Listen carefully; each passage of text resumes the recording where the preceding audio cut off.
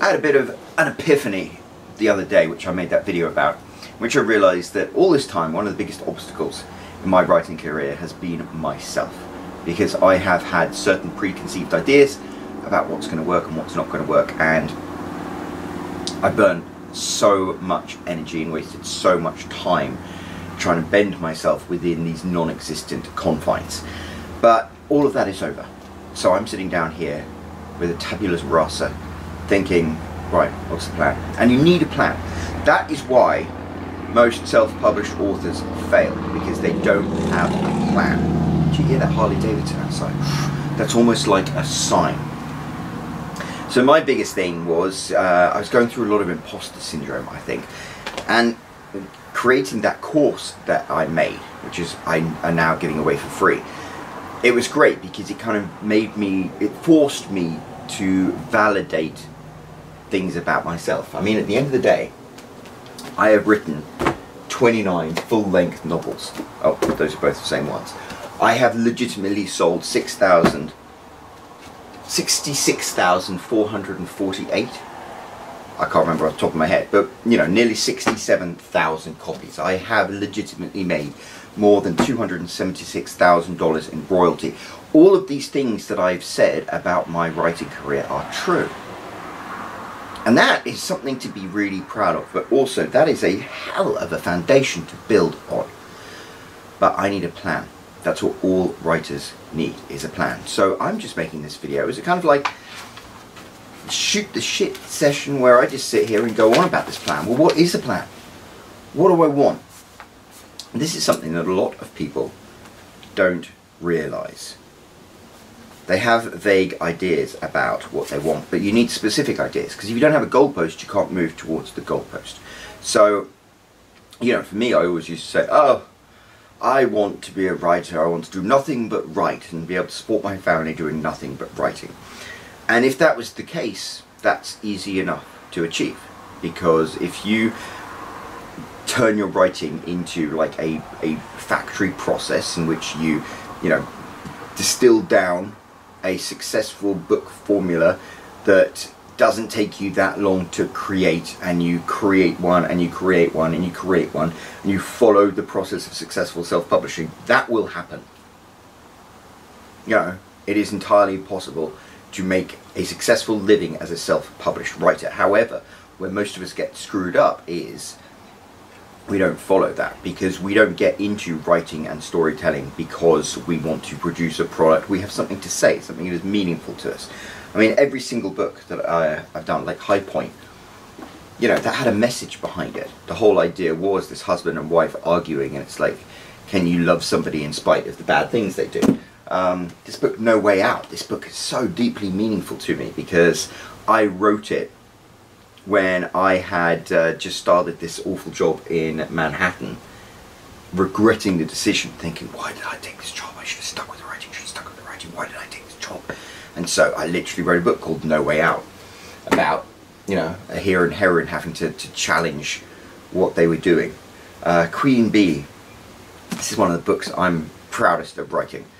It's ridiculous, it's 150,000 words long, and it spans 15 years. But it was very much inspired by some of the women's saga books that I read from my mother's collection, and it was really meaningful to me because it demonstrated the collapse of an established relationship and the beginnings of a new one, and it kind of distilled in my mind that you can write romance books about you know, people meeting each other and falling in love, but sometimes you meet somebody and they're not the right person for you, and your love story is with somebody in the future you haven't even met yet. And sometimes your love story can be with someone you've been married to for 20 years because you fall in love with them many times during the course of that life. So I'm really proud of all the books I've written, and I think I should be. So now is the time to really focus on this.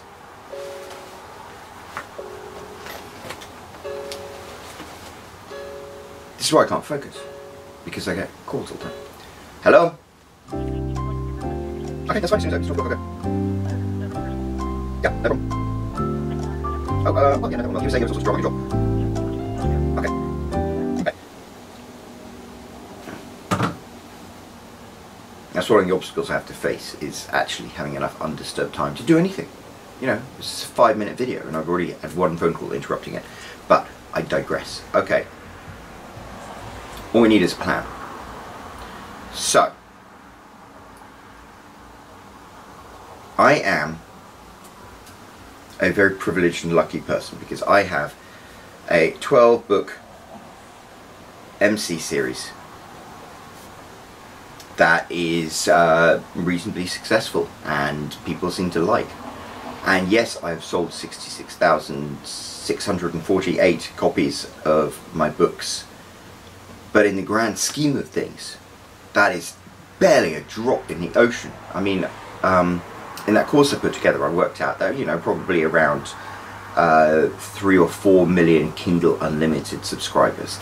And you compare, imagine if my sales, 66,648 copies, you know, against the scale of 4 million people, that's barely a drop in the ocean. There are so many people who these books might appeal to that haven't even read them yet. So what I need to do is think very, very seriously about my advertising strategy. And this is where I always shot myself in the foot before. Because we have in Amazon this 90-day cliff thing, which is where you don't get paid your royalties until 60 days after the month's end. So if you spend money on advertising, and if it works for you, you won't get that money back for between 60 and 90 days. And obviously, Facebook want to get paid immediately. They want their cash right away. So you have to start developing a long-term strategy in terms of advertising about where your money is going to come from and when you expect to see a return on it. And this is kind of a daunting prospect to get your head around, but I am in a very, very lucky situation because I have a product, my 12-book motorcycle romance series, that I know sells. And so I need to kickstart my advertising, and to do that I had been doing all these side hustles and things like that. I don't need to worry about that. What I do is wait until I get my next royalty check from Amazon and I just put that into advertising for the next month. And hopefully that advertising is going to work, and I've had about a 70% return on investment. So that means 60 days after the end of next month I will see my 70% return on it, but that's fine. I will just put in what money I can for advertising for that month.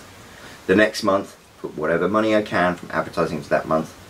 The next month, put whatever I can into advertising for that month, and then I will get all of the benefits, all of the royalties from 3 months earlier. And then I put that into advertising and it builds it all up. It's a slow, snowball-like process, but it can work if I begin it.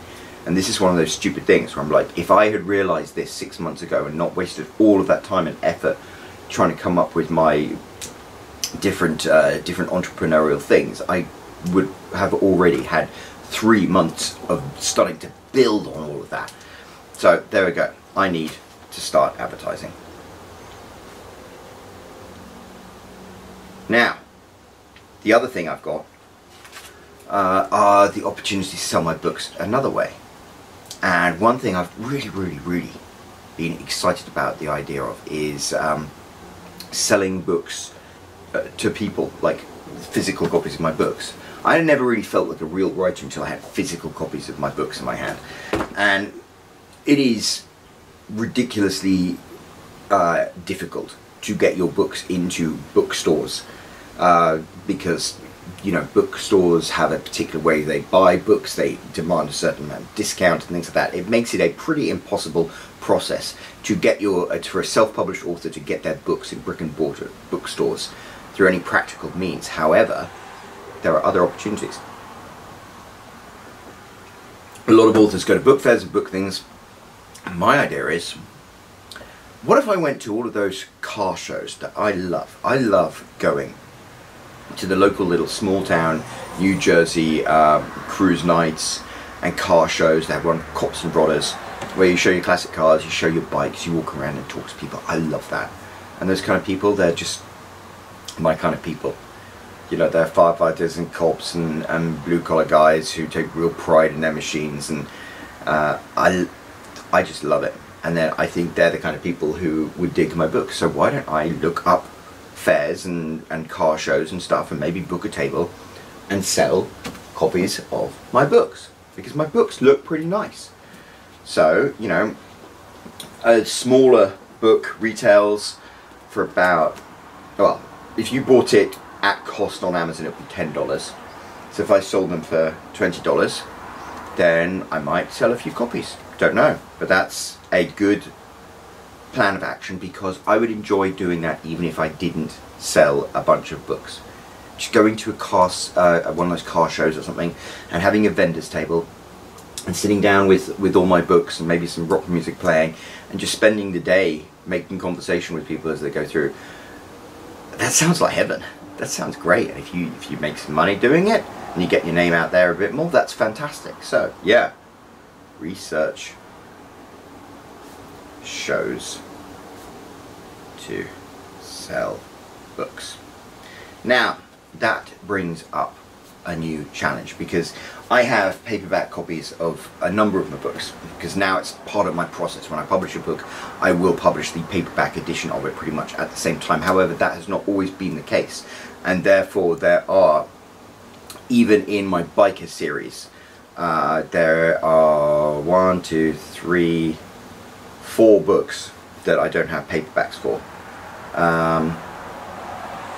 So I need to put the paperbacks together and actually get them into a format in which I can print. Look, I've got an action point already, and that's kind of an interesting thing. They're also doing hardback editions now, so it might be worth, you know, getting hardbacks done.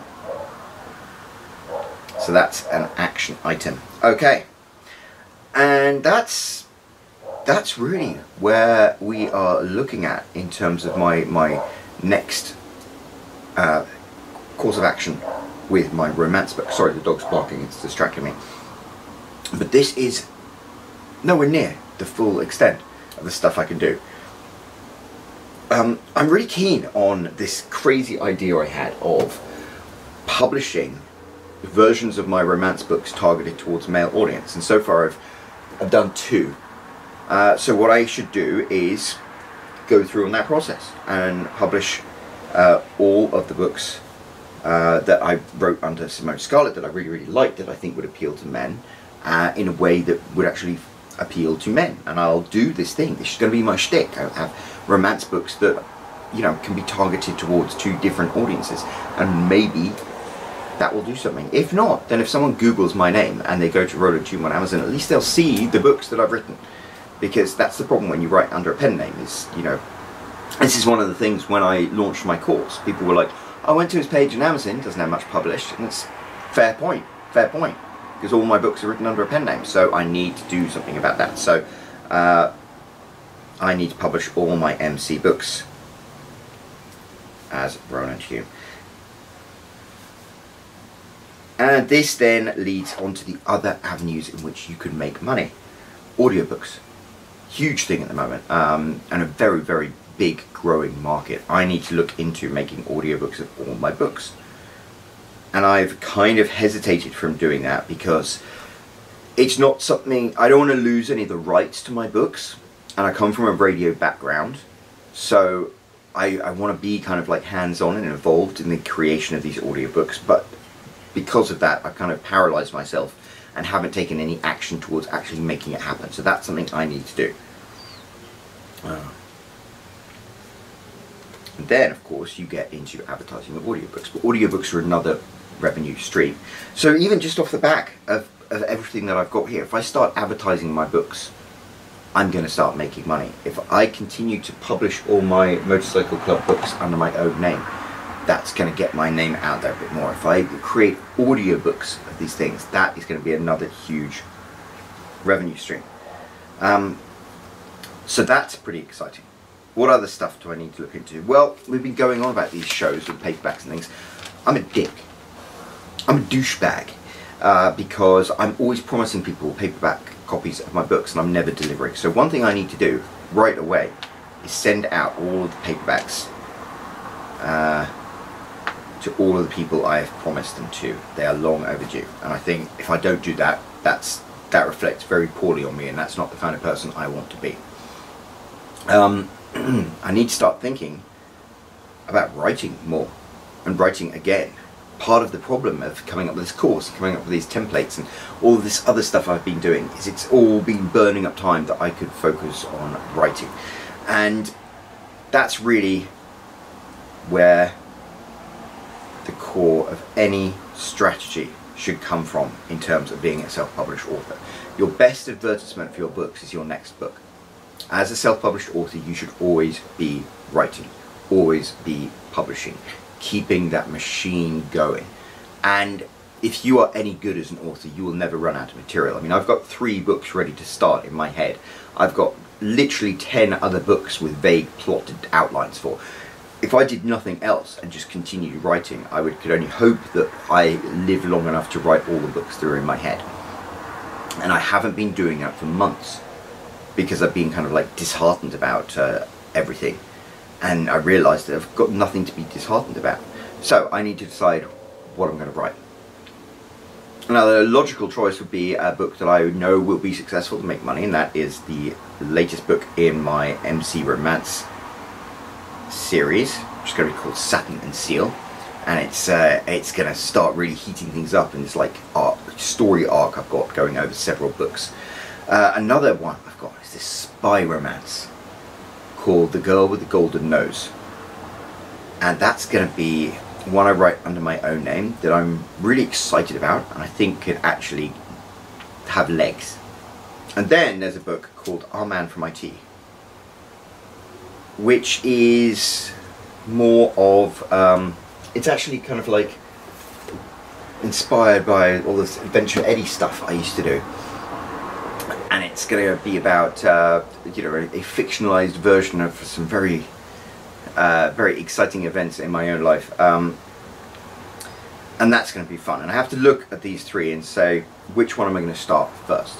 And I think not knowing which book I should start first has been a huge obstacle to me, because you know, I'm like, I can't start Satin and Seal because I should be starting this one, and I can't start that one, I should be starting this one. So the answer to that is to pick one and get started. And then the way to be successful with this is to be accountable for actually writing these books. And the only way to do that is to carve out time every single day with which to write. Set yourself a goal of writing 2,000 words every single day. 2,000 words every single day is a 60,000 word novel in a month. So I've wasted months and months not writing any of these books because I haven't decided which one to focus on. But in the course of 3 months, I could have written all 3 of them, theoretically. So I have to pick one of these books and get started on it. It's difficult, don't know which one to go on with. But yeah, I've got stuff I need to get on with, and it's kind of exciting. And I think I could make things happen. And what I love about it is that I don't need to worry about all of this entrepreneurial stuff. Yeah, I have to start slow, and I have to build things up at a much slower pace than I'd anticipated and hoped for, but it will work. It will work. And in the meantime, I'm going to keep making these videos, and I'm going to keep having my course available for free for everybody to look at. And you know, maybe I can contribute something to other people's writing journey by holding myself accountable to my own. So I'm nearly at 20 minutes, so I'm going to try and wrap this video up. But the first thing I am going to do is restart my advertising, and I'm going to do that with a big promotion for my latest book, which has never really got a promotion before. The second thing I'm going to do is I'm going to start writing. I have to start writing one of these books, and I just have to pick one. And maybe I'll do something like on social media and ask people what they think. And the third thing is finish off these paperbacks and start looking into sending off the ones that I owe people, and actually looking up shows in which I can sell them to real people. That's going to be really exciting. 3 things to get on with. And you know what? This is putting a destination in view, because you'll notice I'm not really thinking about the end result. I'm not thinking about, oh, will I be a super successful author? Will I have tons of money? Will I be world famous? Will I be this generation's Ian Fleming? No, I'm just focusing on the process, because it's going to be a rewarding process. To see paperbacks of my books, it's going to be a rewarding process. To sell copies of my books to people, that's going to be rewarding. To start writing something new and share it with other people, that's going to be rewarding. The reward is in the journey. And once you get to that point, you start thinking, hey, I can't even lose. This is fun. I'm in a wonderful situation. I'm a blessed person. Anyway, let's get started. So I'm going to continue making these videos. Keep in touch. Let me know about your own writing projects that you've got going on, and I will speak to you soon.